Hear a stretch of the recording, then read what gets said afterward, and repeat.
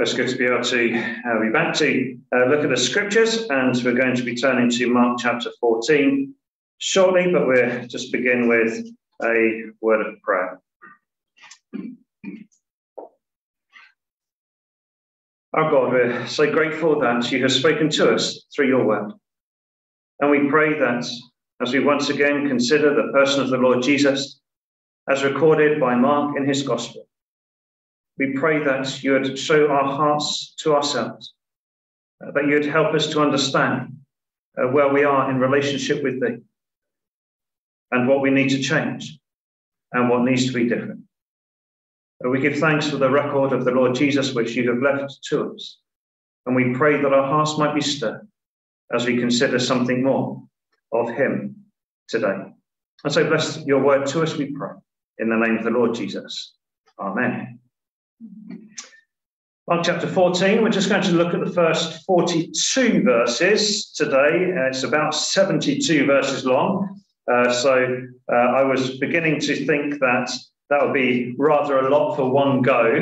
And then I looked at the plan that we had done as a schedule, and I noticed that we had only done 1 to 42 on this section anyway. So I thought that was helpful. So Mark chapter 14, verses 1 through to 42.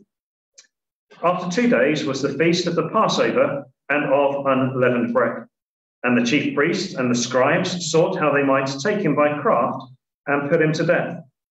But they said, not on the feast day, lest there be an uproar of the people. And being in Bethany in the house of Simon the leper, as he sat at meat, there came a woman having an alabaster box of ointment of spikenard, very precious. And she brake the box and poured it on his head. And there were some that had indignation within themselves and said, why was this waste of the ointment made? For it might have been sold for more than 300 pence and have been given to the poor. And they murmured against her. And Jesus said, let her alone. Why trouble ye her? She hath wrought a good work on me. For ye have the poor with you always, and whensoever ye will, ye may do them good. But me ye have not always. She hath done what she could. She is come aforehand to anoint my body to the burying. Verily, I say unto you, wheresoever this gospel shall be preached throughout the whole world, this also that she hath done shall be spoken of for a memorial of her. And Judas Iscariot, one of the 12, went unto the chief priests to betray him unto them. And when they heard it, they were glad, and promised to give him money. And he sought how he might conveniently betray him. And the first day of unleavened bread, when they killed the Passover, his disciples said unto him, where wilt thou that we go and prepare that thou mayest eat the Passover? And he sendeth forth 2 of his disciples, and saith unto them, go ye into the city, and there shall meet you a man bearing a pitcher of water. Follow him. And wheresoever he shall go in, say ye to the good man of the house, the master saith, where is the guest chamber where I shall eat the Passover with my disciples? And he will show you a large upper room, furnished and prepared. There make ready for us. And his disciples went forth and came into the city, and found as he had said unto them, and they made ready the Passover. And in the evening he cometh with the 12, and as they sat and did eat, Jesus said, verily I say unto you, one of you which eateth with me shall betray me. And they began to be sorrowful, and to say unto him one by one, is it I? And another said, is it I? And he answered and said unto them, it is one of the 12 that dippeth with me in the dish. The Son of Man indeed goeth as it is written of him, but woe to that man by whom the Son of Man is betrayed. Good were it for that man if he had never been born. And as they did eat, Jesus took bread and blessed and brake it, and gave it to them and said, take, eat, this is my body. And he took the cup, and when he had given thanks, he gave it to them, and they all drank of it. And he said unto them, this is my blood of the New Testament, which is shed for many. Verily I say unto you, I will drink no more of the fruit of the vine until the day that I drink it new in the kingdom of God. When they had sung an hymn, they went out into the Mount of Olives. And Jesus saith unto them, all ye shall be offended because of me this night. For it is written, I will smite the shepherd, and the sheep shall be scattered. But After that I am risen, I will go before you into Galilee." But Peter said unto him, "Although all shall be offended, yet will not I." And Jesus said unto him, "Verily I say unto thee, that this day, even this night, before the cock crow twice, thou shalt deny me thrice." But he spake the more vehemently, "If I should die with thee, I will not deny thee in any wise." Likewise also said they all. And they came to a place which was named Gethsemane. And he said to his disciples, "Sit ye here while I shall pray." And he taketh with him Peter and James and John, and began to be sore amazed and to be very heavy, and saith unto them, "My soul is exceeding sorrowful unto death. Tarry ye here and watch." He went forward a little and fell on the ground and prayed that, if it were possible, the hour might pass from him. And he said, "Abba, Father, all things are possible unto thee. Take away this cup from me. Nevertheless, not what I will, but what thou wilt." And he cometh and findeth them sleeping, and saith unto Peter, "Simon, sleepest thou? Couldst not thou watch 1 hour? Watch ye and pray, lest ye enter into temptation. The spirit truly is ready, but the flesh is weak." But again he went away and prayed and spake the same words. And when he returned, he found them asleep again, for their eyes were heavy, neither wist they what to answer him. But he cometh the third time, and saith unto them, "Sleep on now, and take your rest. It is enough. The hour is come. Behold, the Son of Man is betrayed into the hands of sinners. Rise up, let us go. Lo, he that betrayeth me is at hand." And we know that God always blesses his word when we read it together. So we're entering into a section in Mark's Gospel where we are looking at what is described as the Passion of the Lord Jesus. And the title we put over this section when we did our outline at the beginning was "The Servant's Passion and Death."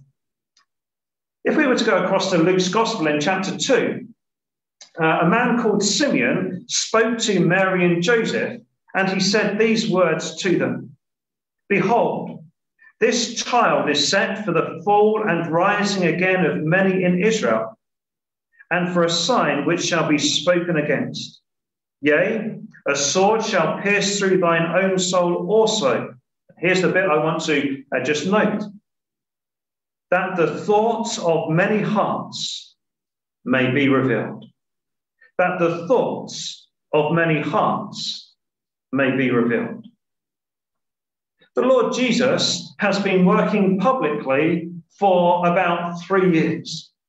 He's been teaching, and he's been doing mighty miracles. And he's demonstrated in numerous ways that we've noted throughout this gospel that he is the Son of God, and that he is the Messiah that Israel was waiting for. We've seen little inklings of the responses that different people have had towards him. And in the chapter that we had a couple of weeks ago, we had various people coming to Jesus and seeking to trip him up and to question him in order to get him to say something that was wrong. But now when we come to this chapter, and especially these 42 verses, we now have the hearts of men revealed in relationship to the Lord Jesus Christ. It is really coming out into the open at this crescendo, as it were, this climax of the life of the Lord Jesus down here. How are men responding to the Lord Jesus? And I use the word man in the sense of mankind because, of course, we have a lovely incident of a woman in this chapter, do we not? And so I want to really just take this section as a challenge as we look at the way that different people have their hearts revealed in terms of how they view and respond to the Lord Jesus, and to challenge our hearts as to how we are responding to him as well. So in verses 1 and 2, we have the heart of the religious leaders revealed. The heart of the religious leaders revealed. It's a right combination of things, isn't it? A right combination of things. And notice, first of all, the time. It's 2 days before the feast of the Passover and the feast of unleavened bread. This should have been a time when they were preparing to remember all that God had done in the past. This is a time when they should be preparing to be set apart for God. This was to be a holy day, a holiday in the true sense of the word. And yet I want you to notice the heart of these men. It says the chief priests and the scribes sought how they might take him by craft, put him to death. But they said, not on the feast day, lest there be an uproar of the people. Their hearts were full of deception. They wanted to take Jesus by craft.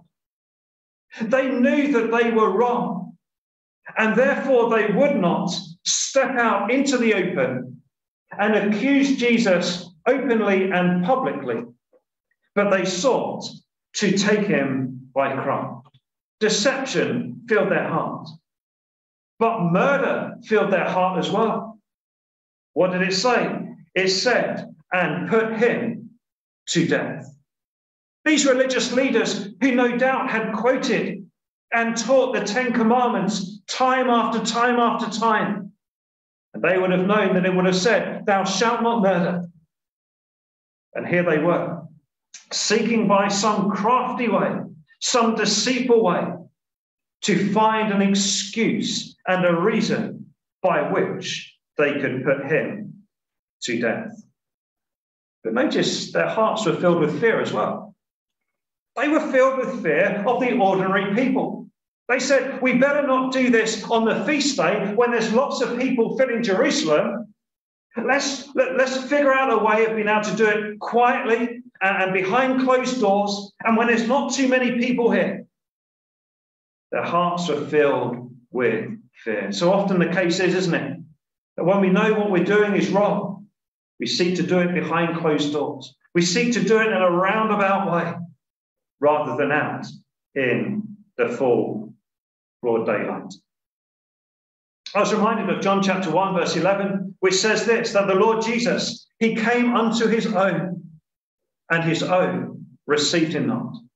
And here in picture, with the religious leaders, the leaders of the Jewish people, and here they are with hearts full of deception and hearts full of murder, seeking to do away with the Lord Jesus.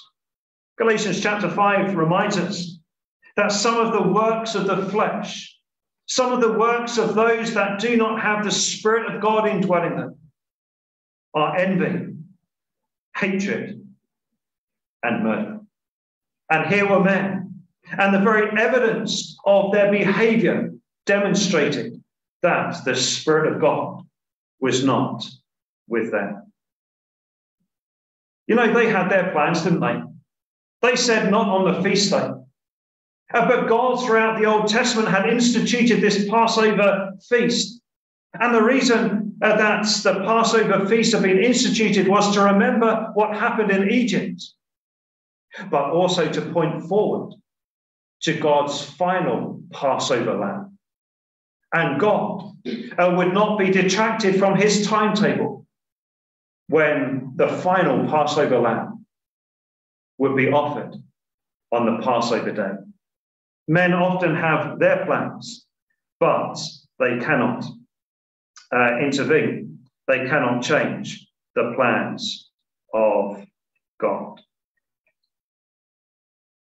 If we were to come down to verses 10 and 11, we have the heart of Judas revealed.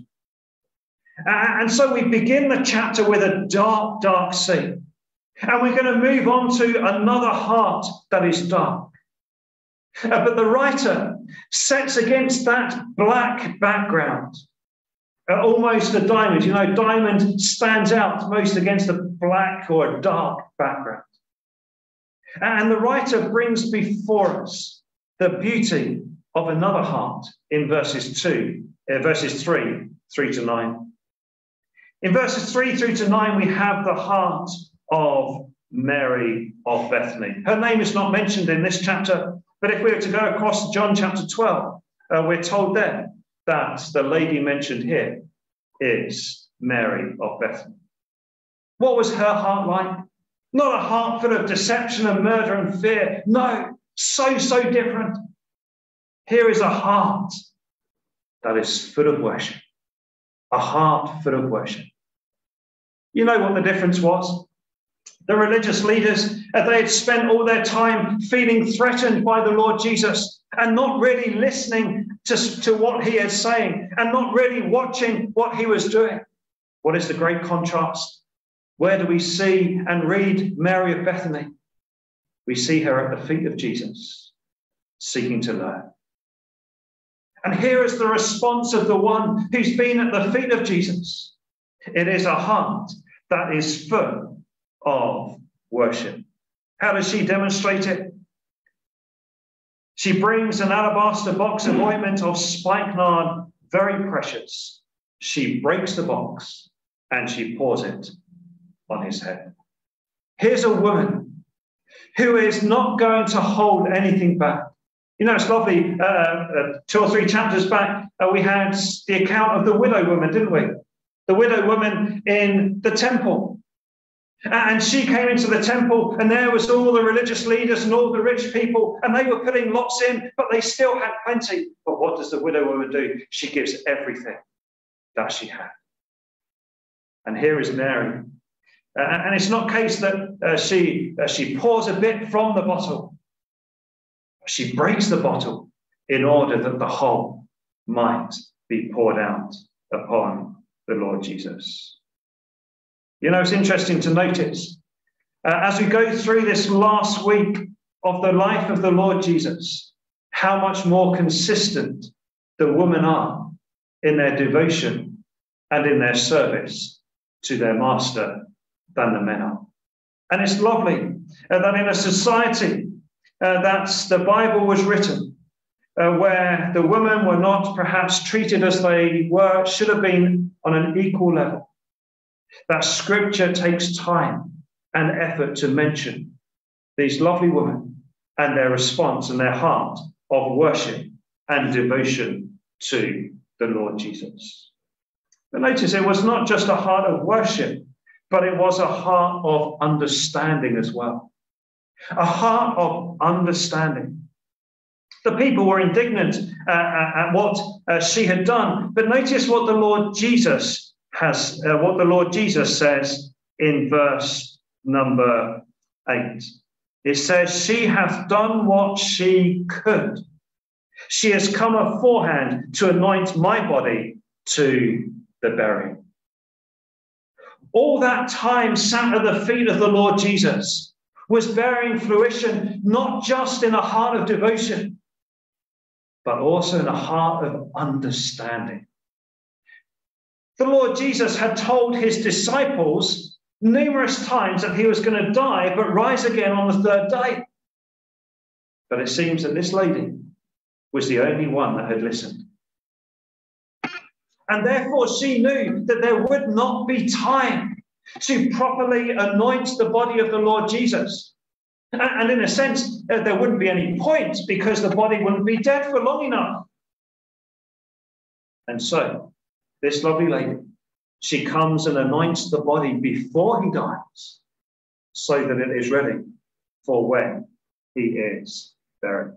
The time that she had spent with the Lord Jesus led to a heart of worship and of understanding. I suppose the challenge would be how much time we're spending with Christ. And that will be seen in how devoted and worshipful our hearts will be, and how much our understanding is increasing and deepening day by day. It's sad to notice, isn't it, the response to Mary? But this is the same kind of response that those who are full of devotion to the Lord Jesus will receive even today. And notice that they are filled with indignation and they describe what she had done as a waste.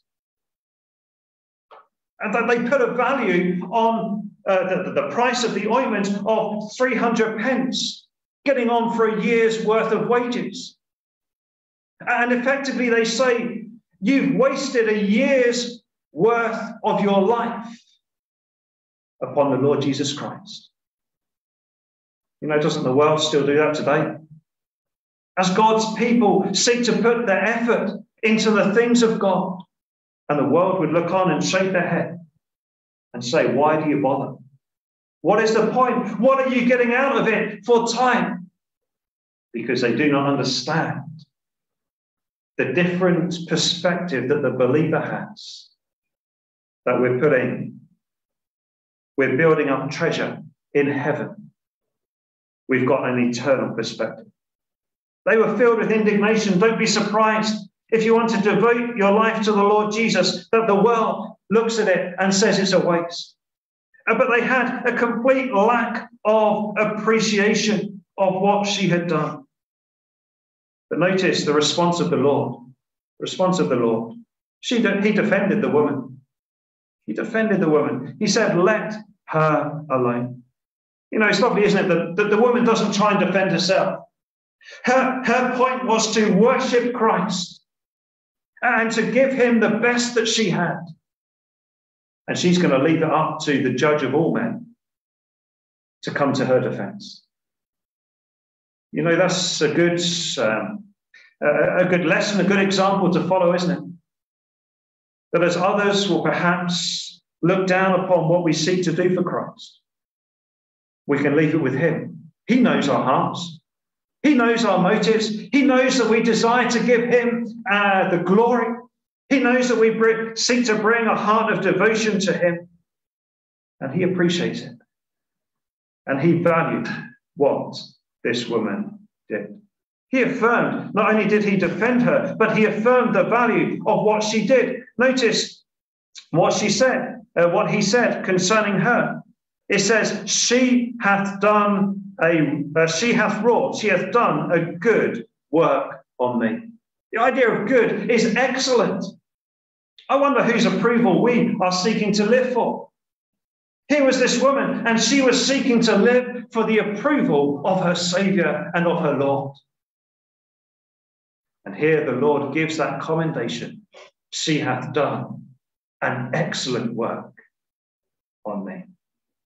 How good it would be if our service was such that the Lord could look down and say, they have done an excellent service on me. But notice that he commended her for what she had done. Mark is the only one that records this little phrase in verse number 8. She hath done what she could.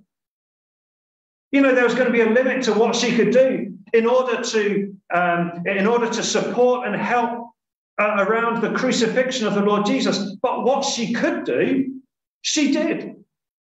She prepared his body before for the burying. Now, wouldn't it be good if the Master could say about us, they have done what they could? May we be always open to the opportunities that he presents to us. And then the Lord Jesus says to these people who are murmuring and complaining about her, he says, listen, what this lady has done is going to be talked about down through the generations. And that's exactly what we're doing now, isn't it? Isn't it remarkable that this incident that men looked down upon has been recorded in Scripture for every generation since to be able to think about and to seek to emulate? I wonder what impact what we are doing will have upon succeeding generations. May it be that succeeding generations see our devotion to our Master too. That the example that we are leaving, because we're leaving an example of some description or another, may it be an example of devotion, of understanding, of worship, and of faithfulness. But then we move on to the heart of Judas Iscariot, and we come from this glorious interlude back to the darkness of the heart of Judas. Verses 10 and 11, and we see that it's a heart of betrayal. He went to the chief priests to betray him.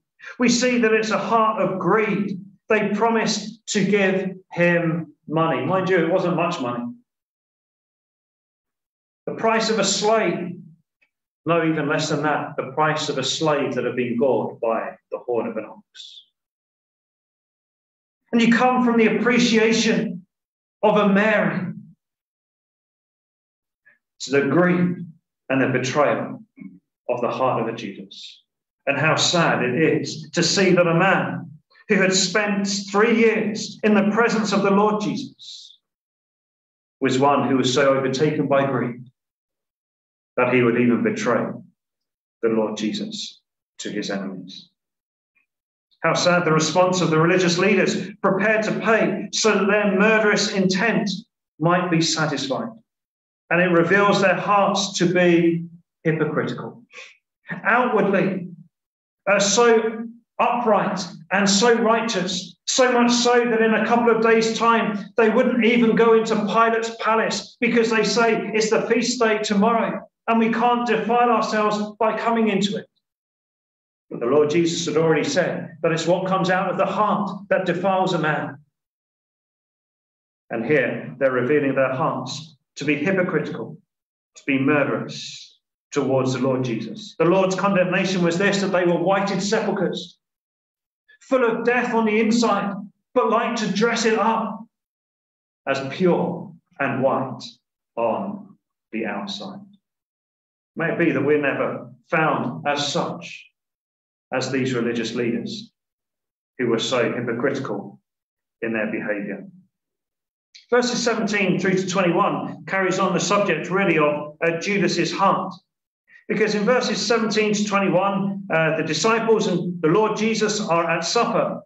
And it says when they were at supper, Jesus said, "Verily I say unto you, one of you which eateth with me shall betray me." And these verses show us that the Lord was very aware of what was going on. I wonder, do we forget that sometimes? That the Lord is very aware of what is going on in our hearts. The Lord is going to be the one who righteously judges all at the judgment seat of Christ, not just our actions, but our motives as well. The Lord Jesus understands the heart of all. And so he reveals the intent of betrayal in the heart of one of his own. But do you notice the lovely graciousness of the Lord Jesus right to the end? He doesn't name who it is. But in raising it, he is giving a warning to the one who is intending to betray him. And in giving him a warning, he gives a final chance to repent. You know, the Lord Jesus is so long-suffering. The Lord Jesus is so gracious. And if the Lord Jesus can treat the one who was to betray him in such a gracious and such a long-suffering way, we can rejoice in the fact that the Lord Jesus is the one who will deal patiently with us as well.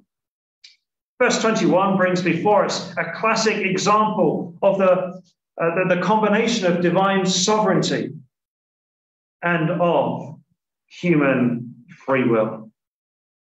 The Lord Jesus gives a final warning to Judas Iscariot. And he says, the Son of Man indeed goes as it is written of him. The fact that Christ was going to go to the cross was fixed. It was in the prophetic calendar. It was in God's plan for mankind. That was fixed. That was God's sovereign will. But that never, ever excused Judas from what he did. Notice it goes on to say, but woe to that man by whom the Son of Man is betrayed. Good word for that man if he had never been born.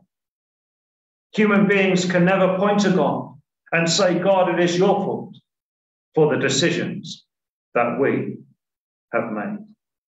May it be that we're ever conscious of what is right and what is wrong, and may it be that we choose what is right. And as God gives us opportunity after opportunity to repent at times, may we not harden our hearts as Judas did as he heard this warning from the Lord Jesus. But let's go back to another positive one. It's nice to see how the Spirit of God interweaves the positive and the negative through this chapter. And it's just showing to us how the hearts of different people responded to the Lord Jesus. Let's go back to verse number 12. And here in verses 12 through to 16 of Mark chapter 14, we have the heart of the unnamed house owner revealed. The heart of the unnamed house owner. I think it was last year, Andrew went through various unnamed people and their service for the Lord Jesus, or the service that they were involved in. Here is a lovely unnamed character of the Bible. You know, you can learn so much from those that are unnamed, those that are not known and recognized by men, but God knows every single one of them. Isn't it good to know that we might not hit the headlines, and we might not even want to hit the headlines? We might not be well known by mankind, but what we do is recorded in heaven. Notice, first of all, the desire of the disciples. In verse number 12, it says, "Where will you that we go and prepare, that thou mayest eat the Passover?" You know, it was good that they had a desire to eat the Passover, because that's what the Bible said that they should do. But what I love too is their desire to refer their plans to the Lord. You know, that's a good example, isn't it? That's a really good thing to do, is that we might have desires in our heart. We might have things that we want to do and things that we think are right to do. But isn't it good just to bring all of our plans before God and seek his will and to seek his counsel and to seek his approval? They knew what was the right thing to do, but they needed guidance just how to carry it out. And sometimes we might know the right thing to do, but not just quite how to do it. And so they come to Christ and he gives them the instructions as to what to do. So we see the desire of the disciples, then the directions of the Lord. You see, when the disciples asked, they suddenly found that the Lord had a plan. And isn't that wonderful? How that the desire of the disciples and the will and the planning of Christ came together at this point. And isn't that encouraging? That it may just be a case that God has laid upon our hearts a desire to do something. And when we come to him just to know the wisdom as to how to do it, we suddenly find that God has a plan all laid out and ready to go. And so the plan involved a water-bearing man. A man was going to be carrying a pitcher of water through the town.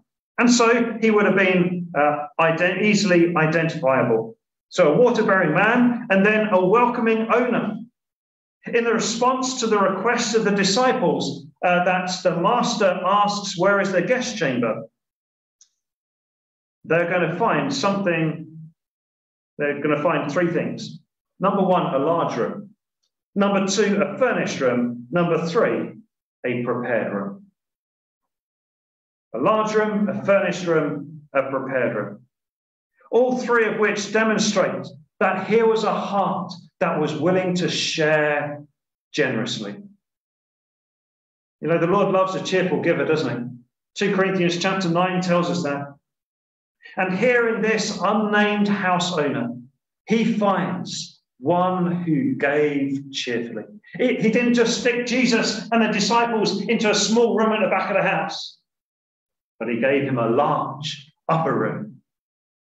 It was not only large, but it was furnished and prepared for all that they needed as well.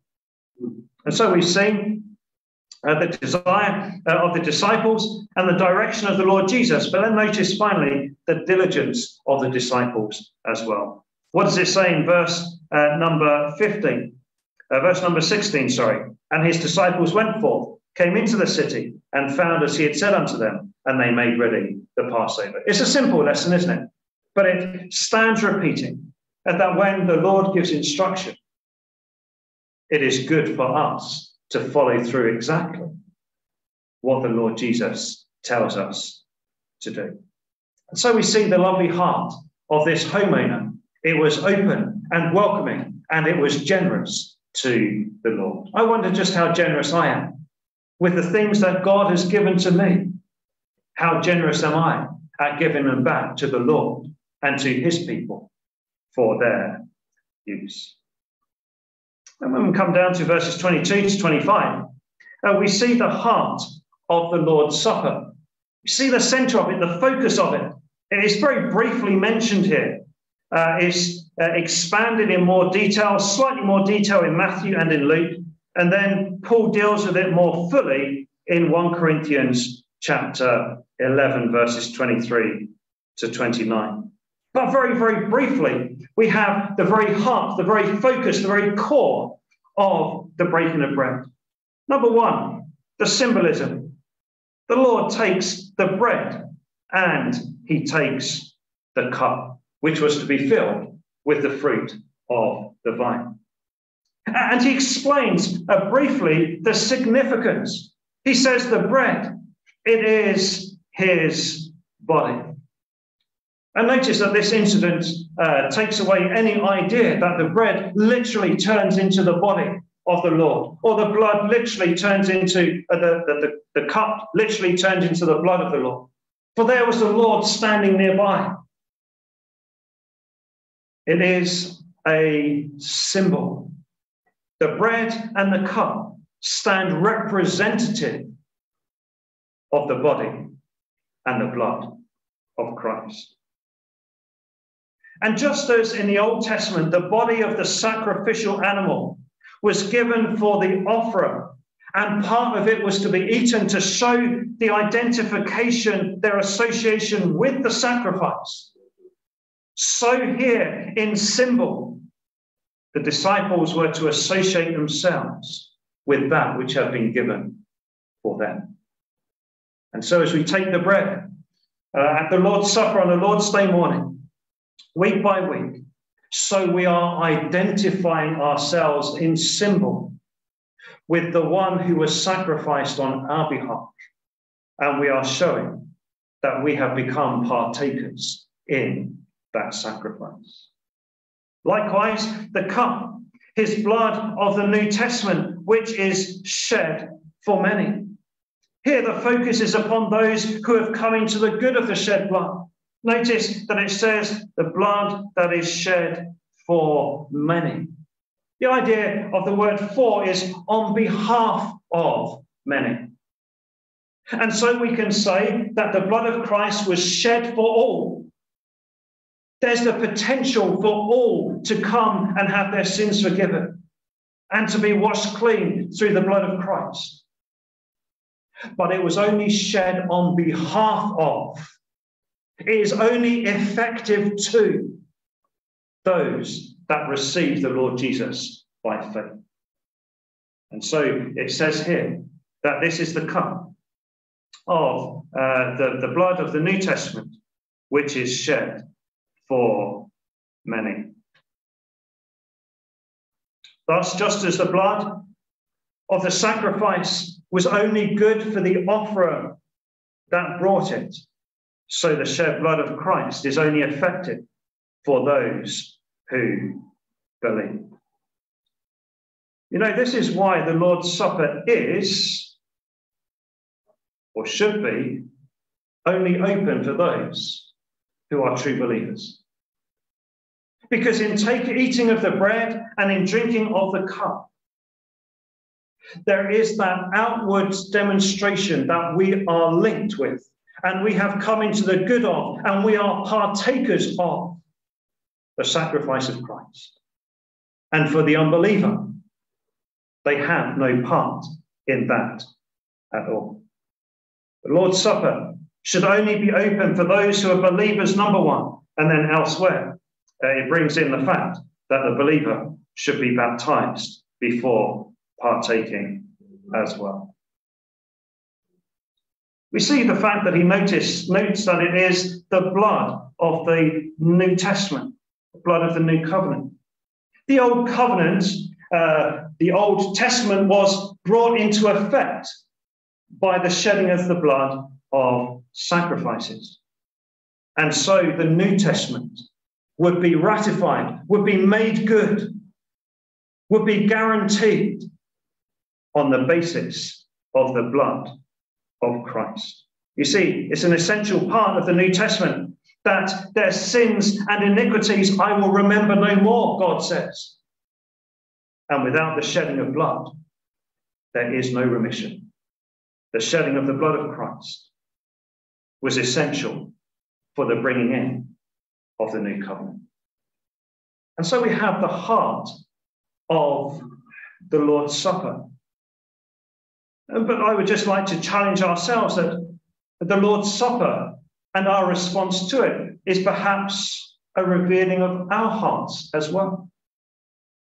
The Lord Jesus instituted two physical rites that we should do: baptism and the Lord's Supper. It was a personal request of the Lord Jesus that is recorded in Luke's Gospel, that you do this in memory of me. And so as we come and as we think about the breaking of bread, as we think about the Lord's Supper, it is a challenge to our hearts as to how much of a priority it is, not just in our presence, but also in our preparation. And we've seen how that Mary spent 300 pence a year's wages on that which she would bring to Christ to show her appreciation. I wonder what effort has gone into what we bring, what I bring on a Lord's Day morning. As we know, the breaking of bread will take place week by week. Is there that sense of preparation and effort that we might bring to God a suitable remembrance of our Saviour? Breaking of bread is a challenge to our hearts as to what response we're going to give in preparation, in presence, whether we're here, and in participation. That when we're here, are we participating? You know, you can be in a place, but you can be completely far away from the place, can't you? There's times where my wife has asked me in the past just to ask the children to quieten down in the car. And I would turn around and say, I didn't even notice they were making a noise because I was completely elsewhere. No, the challenge of the breaking of bread is this: if the Lord has asked us to come and remember him, am I participating either audibly or inaudibly in active remembrance of him during the time? The heart of the breaking of bread is the body, is the bread and the cup, and it reveals our hearts in our response to that as well. Verses 26 to 31, very quickly, we see the heart of the disciples, the heart of the disciples. As they're going from the upper room, they're going out to the Mount of Olives and the Garden of Gethsemane, and the Lord Jesus reveals to them, all of you will be offended because of me this night. And so the Lord Jesus reveals their offense. They're going to be ashamed of their association with the Lord. He reveals to them their scattering, that with the Lord smitten, then his sheep would scatter for fear. You know, fear in the heart can make us respond in two ways. It will either make us ashamed of Christ, or it will drive us to Christ.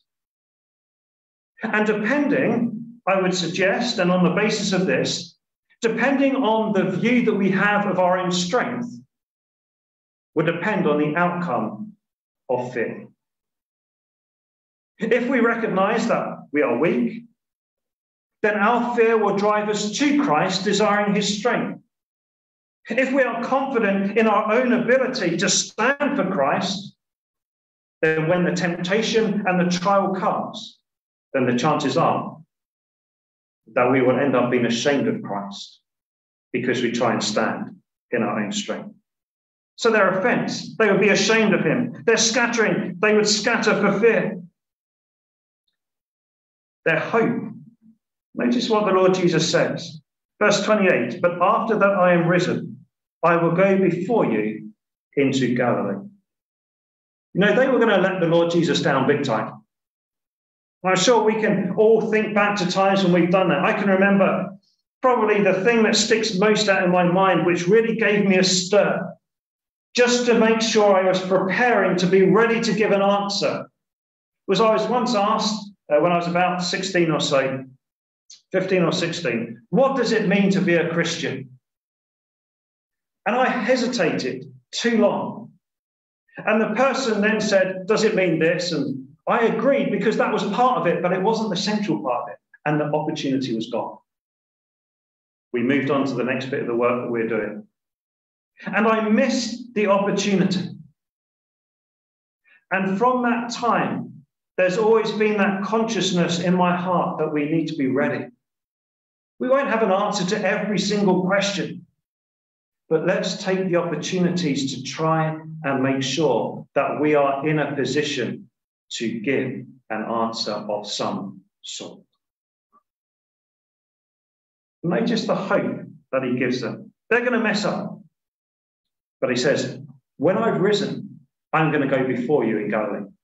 They may have thought when Christ died, it was the end and they had let him down. But if only they had remembered this, they could have had hope that the Lord Jesus, even amidst their failure, had not given them up. Because he says, I'm going to go before you into Galilee when I am risen. Notice Peter's confidence.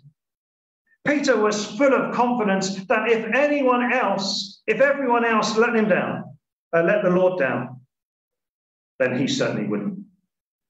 Notice the strength of what he says. He says this, even if others let you down, I won't be. When the Lord says that he was going to deny him, he says, no, even more vehemently. There's a violence in the expression. And then he goes even as far to say, look, I'm prepared to give my life for you. Peter was so confident, but his confidence was in self. His confidence was in self. You know, many of us perhaps have high ideals about what we would like to do. What we would like to do in certain situations. And maybe like Peter, we've said in our own heart that we will never let the Lord down. But then the temptation comes, the trial comes, and we fall. The scriptures say this, let him that thinketh he stand, take heed, lest he fall. We're not going to get into the next section. I think we'll do that next week and finish it off. But that's where we finished last week, wasn't it? We finished last week, watch. Be vigilant. Be on your guard. And now here is Peter, and he's saying, I'm never going to let you down, Lord. And the Lord's going to ask him in the garden to watch. And because he doesn't watch, he lets the Lord down. The theme is running through strongly, isn't it? In the light of the coming of the Lord Jesus, in the light of all that the Lord Jesus has suffered on our behalf, in the light of all that he is, are we prepared to watch? And are we prepared to worship? And are we prepared to rest on him for the strength that we need to face the trials of that? We finish this section and continue on the chapter next week in the will of our God. But in the meantime, let's just ask God for his help to help us to watch, to be alert, and to serve and to worship. Shall we pray? Oh God, we're so thankful that thou art a gracious and a kind and a long-suffering God. Our Father, we pray that you'd help us to ever come to thee for the strength, the dependence that we need.